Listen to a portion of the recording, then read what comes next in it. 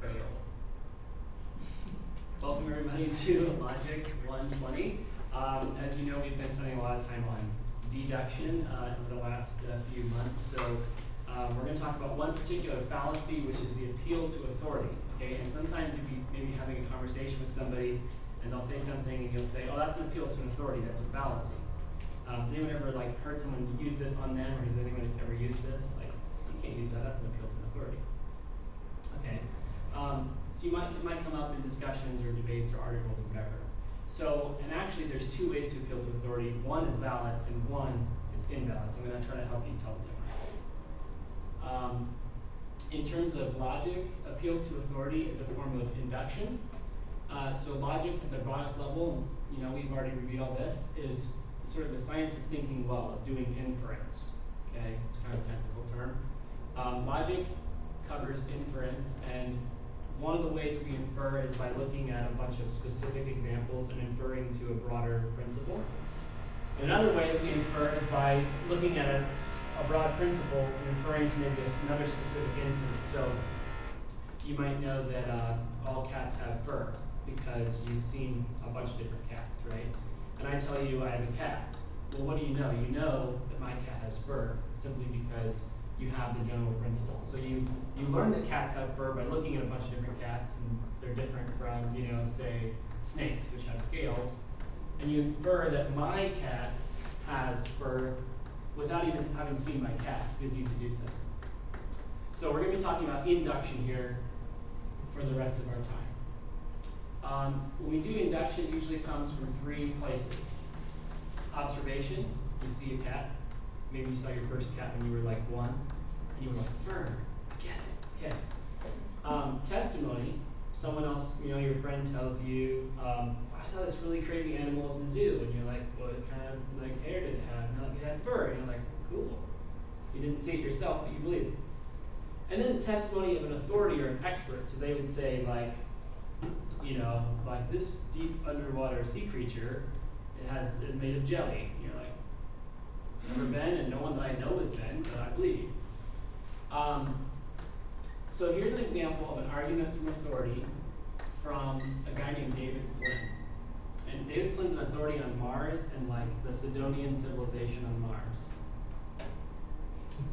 He says, these anomalies on Mars resemble monumental structures, over here, a sphinx-like face, see the sphinx, picture of Sidonia, a huge 5-sided pyramid, somewhere in here, and a complex of over 12 smaller pyramids resembling a city. It's the NASA photo. According to Flynn, the city was built by an ancient angelic civilization before the fall of Satan. The sphinx-like face and pyramid are the heavenly models the Egyptians used to build their earthly versions of these structures. Okay, so this is what this authority is telling you about Mars. Do you believe it? No. Does anybody believe him? Hey, he's an authority on Mars. I don't know. Okay, so everyone's a little skeptical. Why? Can someone give me a thought of why? What's the first thing that comes to your mind? Why you don't believe this guy? Atheist. Atheist. He's an atheist, or you're an atheist? I'm an atheist. Okay, so something sounds a little funky. No, angels are Satan. Okay. Anything else? This is the far-fetched concept. He's never been to Mars. He's doing this off of a NASA photo. He's deducing all of this based on no information. So you're kind of like, where's he getting this stuff? Yes. He's not been to Mars. There's a rover there, so hopefully we'll get some more information on the angelic civilization. Anybody else? Something just triggers, right? You're like, don't believe this guy. We'll try to figure out more of why it is. Okay, so whether or not someone's authority, an authority depends on whether you trust them, right? Let's compare that with an authority you do trust. Can someone name an expert in their life that, when they say something, you just tend to believe it? You tend to defer to their authority. Professors. Your professors? Nobody. Nobody? You don't trust nobody. No. That's how you gotta make it in this world, okay? Anybody else? Parents, maybe? Okay, I'm gonna try to switch the terminology here to kind of think about what other people in our life are experts or authorities. We don't think of them like that. We'll skip this one. Examples of authorities, your mechanic. But he tells you need a new catalytic converter, you might get a second opinion, but you don't, unless you know cars, you don't go in there and check, right? My dad visited Africa, and he said, man, African sunsets are beautiful, they're just gorgeous. I believed it. I've never seen one, all the photoshopped pictures on Google Images, I don't trust those. So it's like, okay, when someone tells you what something looks like, almost all of our scientific beliefs are held on authority. Why? Because I don't have the time, and you probably don't have the money, to redo all these experiments. Like, oh, I don't believe you about those amino acids. I'm going to set up a lab and check. Okay. So when someone publishes a paper, then you take it on their authority, and we build from there. News is all told usually, sometimes it's by testimony, non-expert, but sometimes it's someone saying, I was there, or I know about this area, and this is what happened. Your doctor tells you take this little pill, you'll feel better. I don't ask questions.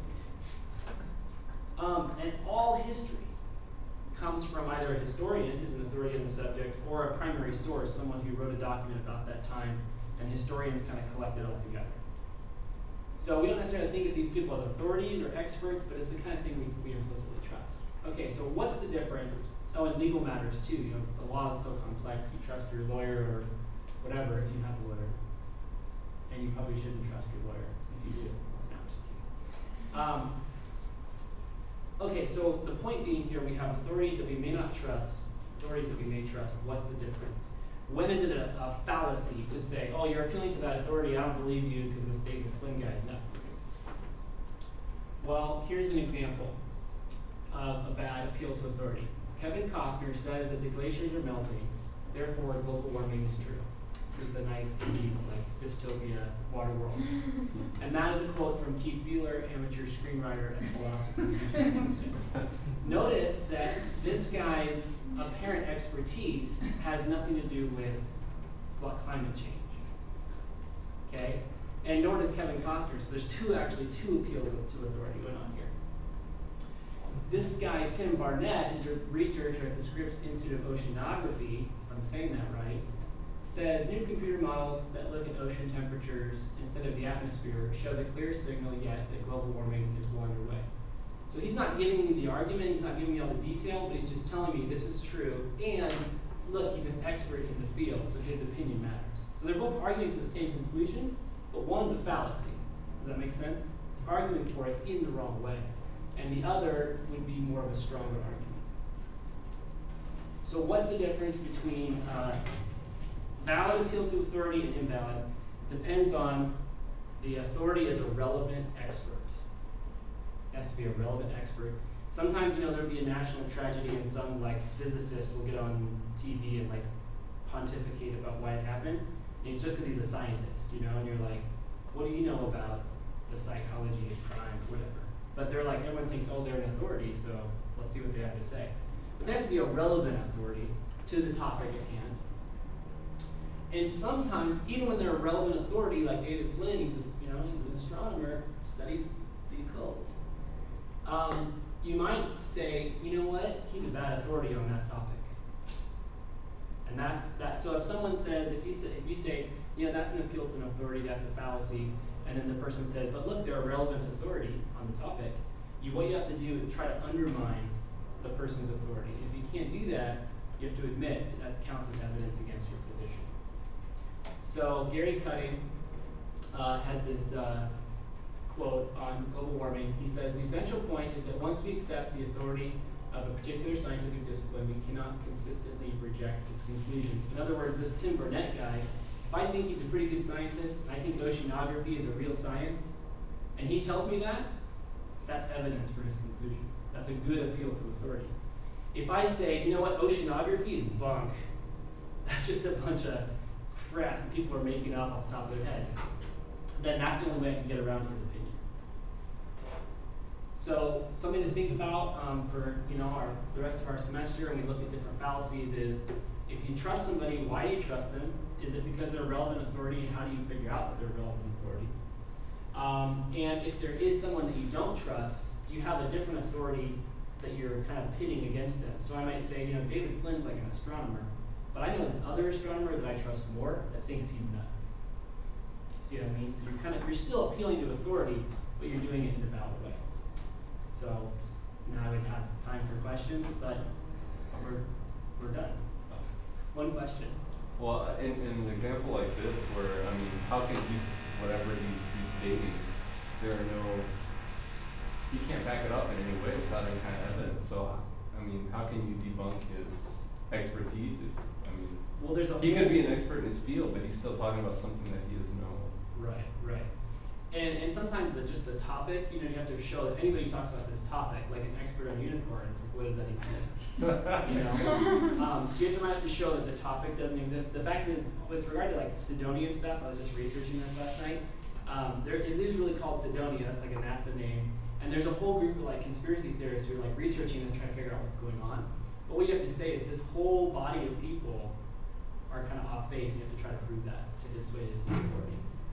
So, and you can cite other authorities like NASA people who are like, it's just a mound of dirt. But isn't it true that those people could be well educated, could have studied, and could be real smart, but they just want to believe this? Sure, it could be, yeah, and that's why this gets really complicated and I think a lot of fun. So. And you can't make scientific claims on the basis of theology.